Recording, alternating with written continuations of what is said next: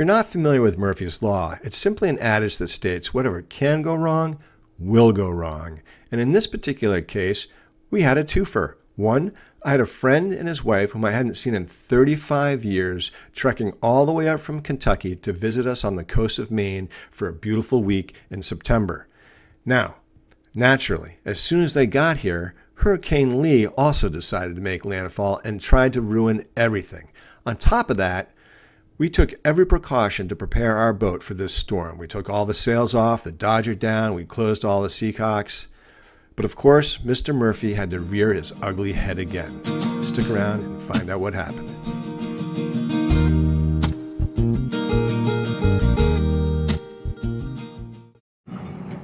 Hey everybody, welcome back to Boat Fool Sailing. So, a little mea culpa. We had Hurricane Lee come through this past weekend, and as part of our prep for the storm, we closed all the seacocks, and including the raw water intake. Which is the right thing to do, by the way. Right, that's proper protocol. So if something lets loose, your seacocks are closed and your boat doesn't flood and sink on you.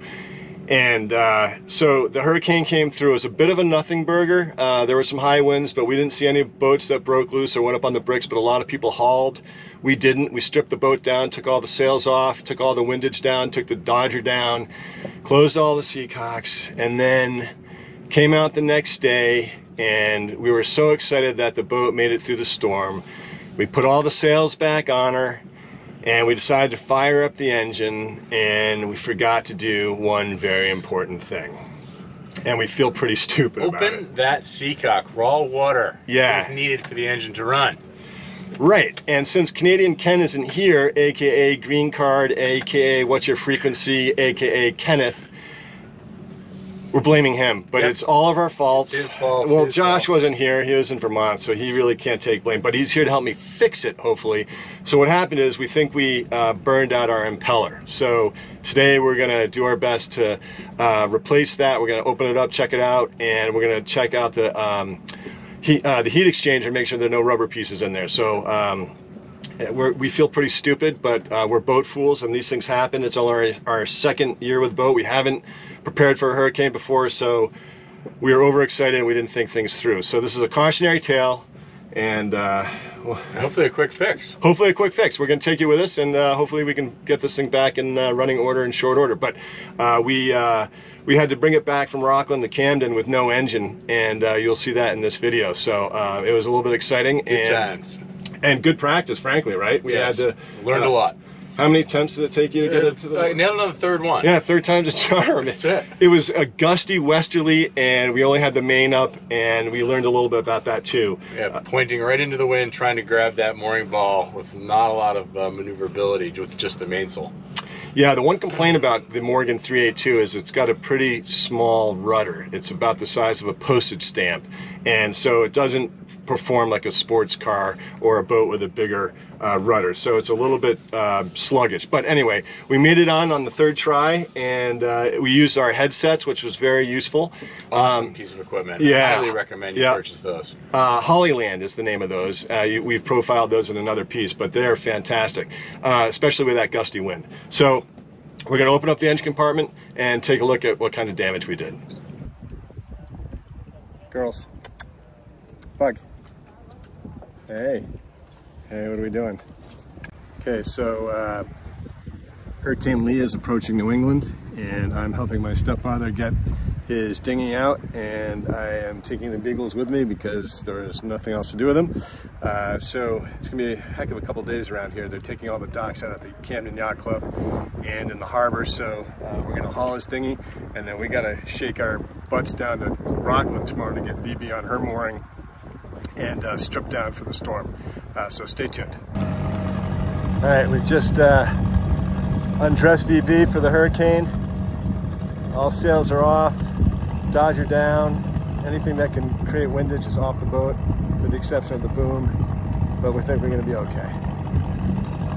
The storm did track to the east and we got really lucky. However, we were so excited that nothing bad happened to the boat that when we put her all back together, that's when the trouble started.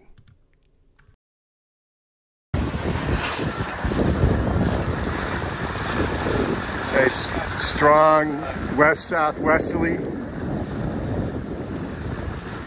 Julie at the helm.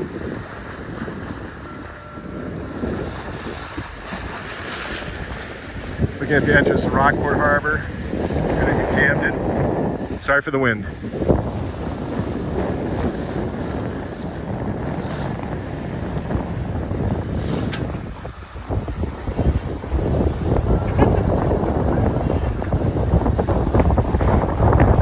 You guys are matching. Yeah, matching. Those are not VB colors. This is Julie from Louisville, driving to VB, Louisville, Kentucky. Kentucky? She's a Kentucky woman. Do you guys listen to that? I've been down in Here. Kentucky. I've spent some time down there. Kentucky Woman by Neil Diamond. I'm not a big Neil Diamond fan. So you just gotta... All right, back to these guys. And Linnea, Josh's wife. Yeah. See that red and white? And we're bringing the boat from Rockland back to Camden. And we're gonna have some true confessions later of how I messed up our engine.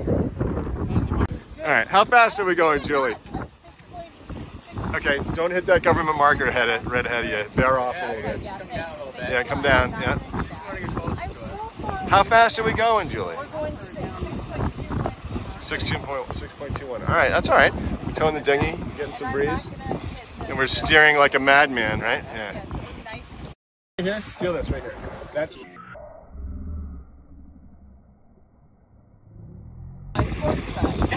Stop talking to her. You're getting all confused. Now I've got to go back towards it. Not too close. Okay. Ask Josh about that. Where are you supposed to be? Well, you can get pretty close. Just don't hit it. Okay. You hit one government marker. Don't you do that. I'm like, why is this happening? She was like, because the wind is blowing you that way. It all comes together. Okay, I got it. There you got it. I'm getting Perfect. it together. I'm getting it together. I'm putting it together. Yeah. You feel it. Wind is out. She's a very forgiving boat. Okay. And up, we have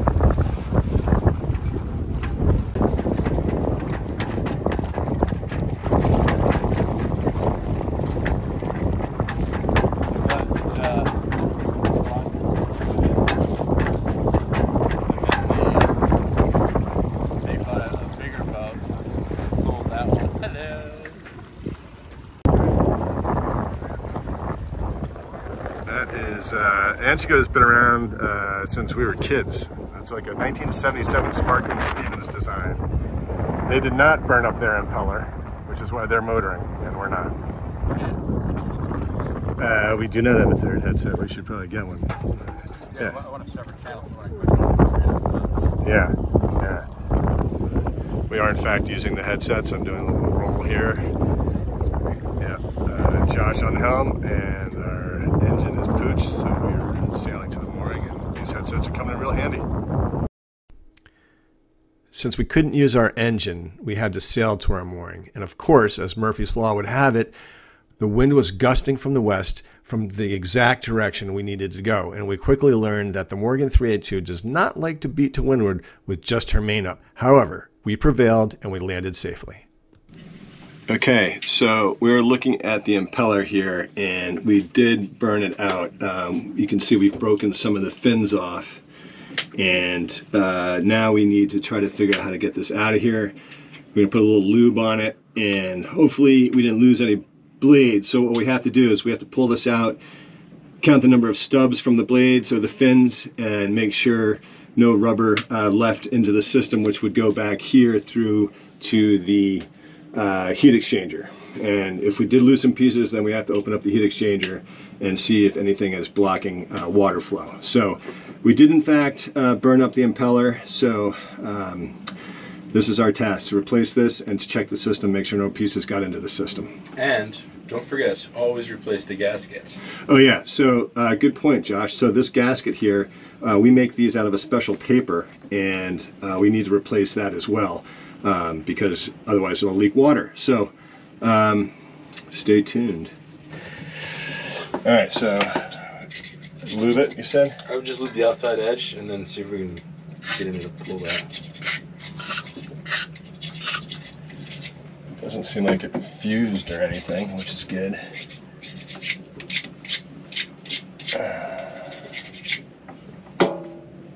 Not a whole lot to grab onto is the problem.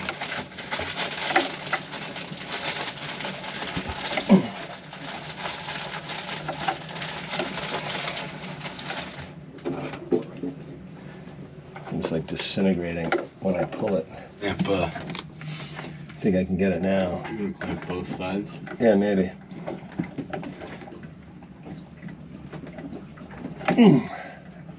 We're gonna get it. Sweet relief. Victory is ours. Yeah, let me clean this out. I mean, how are we ever gonna know? Looks like 1, 2, 3. Looks like 4 half blades. Here's a blade. Here's another blade. Alright. So we're only missing 2 then. Oh, here's another one. 3. We're missing 4. Not bad. So one may have gotten into the system. Looks like. That's not so bad. I mean, I don't even know. I don't know if that would really impact water flow or not. Probably won't. Whew. That's huge. All right, we got that out. So this is your raw water impeller casing here, and we've got a replacement. So we're gonna lube that one up, and it doesn't look like we did any damage in there. Just for references, what a trashed impeller looks like. Yeah, that one's These are pooched. the pieces we're counting. We've got 3. We're missing 1. Oh, wait, is it a full blade we're missing? No, it's a half. A half a blade. Okay. Yeah.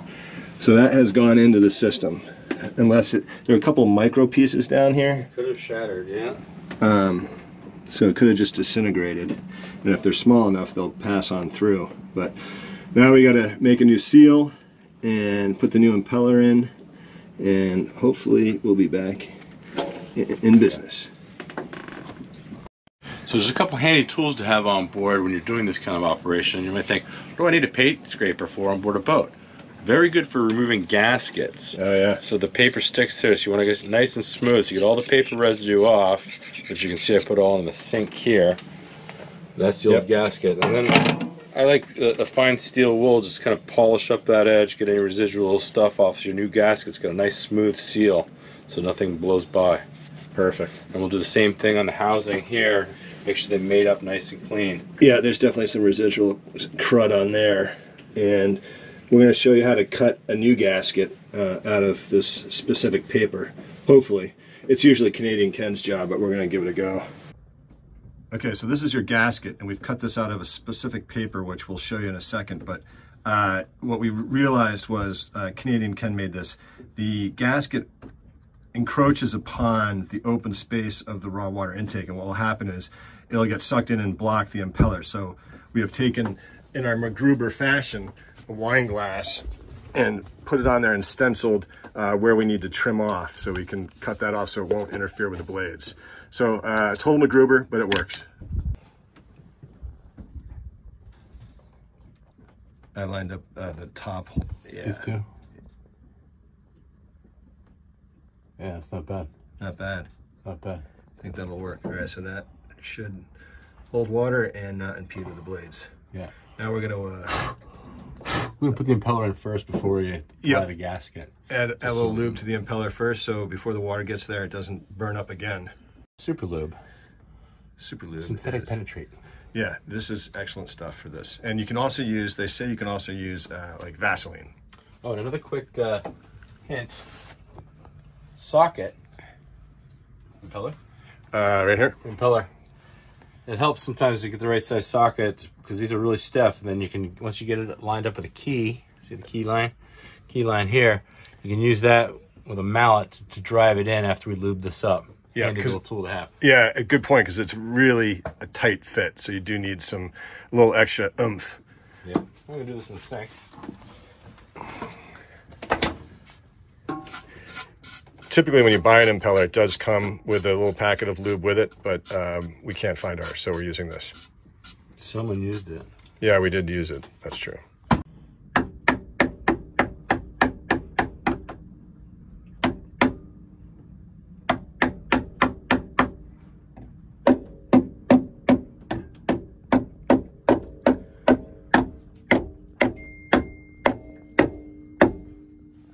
Damn it. Just a little proud there, brother. Okay, so this has not gone according to plan. We got the old impeller out, we put the new impeller in, and we turned the engine to make sure we hadn't done any damage, and we noticed some smoke coming. And before we do that, we use, what's it called? I can't pronounce that. Caracopac. Caracopac paper to make gaskets. Yeah, to make this seal. Sharp knife or scissors, very good to have. Yeah, X-Acto knife would be ideal. Yeah. Again, we had to MacGruber it a little bit, but so upon further inspection, we realized that there was smoke coming out, and that didn't seem right, and the impeller wasn't spinning, and so we pulled it. We pulled the water pump off. This goes to the engine, which cranks that bearing. These bearings inside here was what was smoking. Therefore, it was not lined up to pull enough pressure on the impeller to suck the water through. Also have a worn key in here. Good idea to keep an eye on those, because with a worn key it will spin on the shaft. It won't grab the impeller. So we're going to take this and go down to our local hardware store / diesel mechanic. Johansson Boat Works, in case you're listening and are in the area. And they're going to order us the bearing kit and hopefully put us back together. And hopefully it doesn't take too long. Ask for Jeff. He's a good guy. Yeah, he seemed very helpful. All right, we'll get a picture of what the internals look like. So this is the inside on the engine of where the water pump connects, and this key fits into the back of the water pump itself, which spins it, which spins the impeller blade. And yeah, we really screwed the pooch on this. So lessons learned, and we're gonna go hopefully get this thing back together in short order. All right, we're back on the boat. We went and saw the diesel mechanic. He does not think we blew the bearings. Good news. That's the good news. So he put it all back together for us, and we're gonna attach it. It was awful nice of him. And he even shined it up for us. Look at that. Yeah, put it on the wheel. So now we've just got to put this bad boy back on and hopefully put it on correctly. Open the seacock and strap on a couple helmets and see if this thing works. Fire over. Turn her over and hope for the best.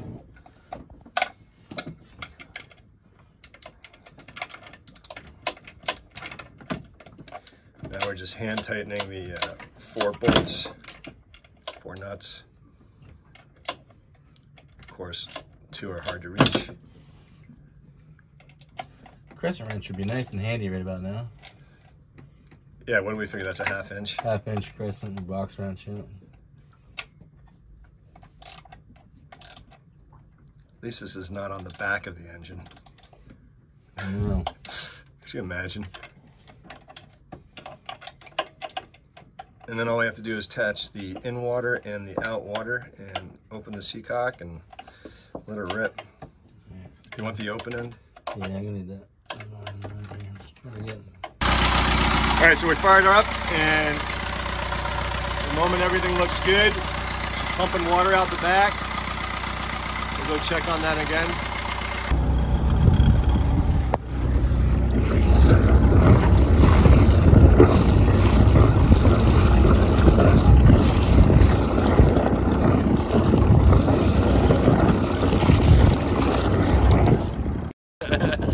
Sweet victory, Yes! is ours. Water pump fixed. Wow, that was a process.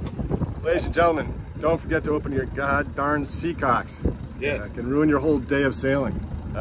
We started this at, what time was that this morning? I think it was about 12 o'clock. 12 o'clock, it's now 4:15. We did stop and get some sandwiches though, you know. Yeah, you can't Now have, we're gonna build a Canadian.